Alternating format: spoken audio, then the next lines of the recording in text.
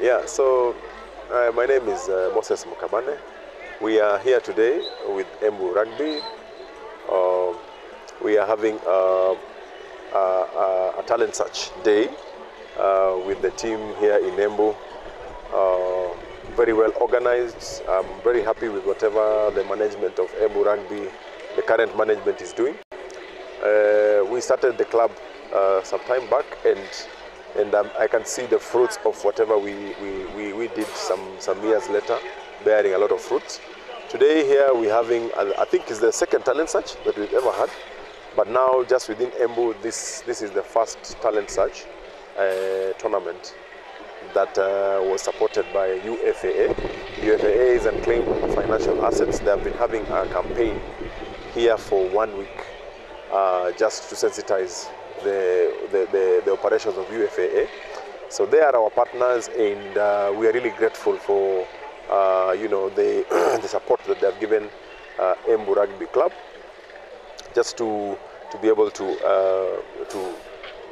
impact the youth in talent search and all that is required for rugby. And choosing rugby, I think it is an honor for us. And today we've had, I think, about 10 teams from within Embu. We've had high schools and primary schools, and also clubs from Siakago, Embu itself, and Runyenjes. Which one else? Makima also had one club. So we've really seen a very good talent being displayed here today, and we are very grateful.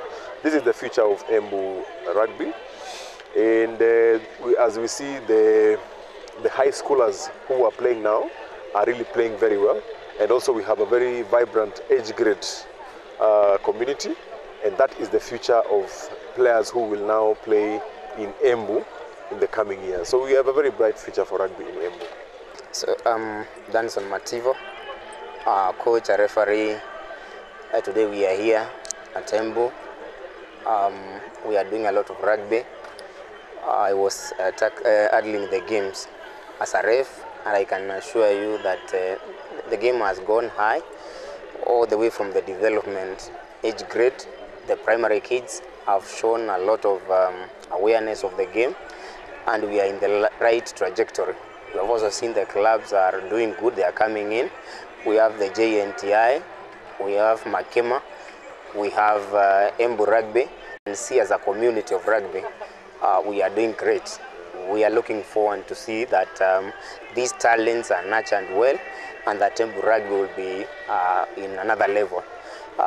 In the pitch, I've seen boys are getting now to know the basics and things that we are looking as a referee, that the calls that we are making, they are understanding at this level, and that is quite encouraging.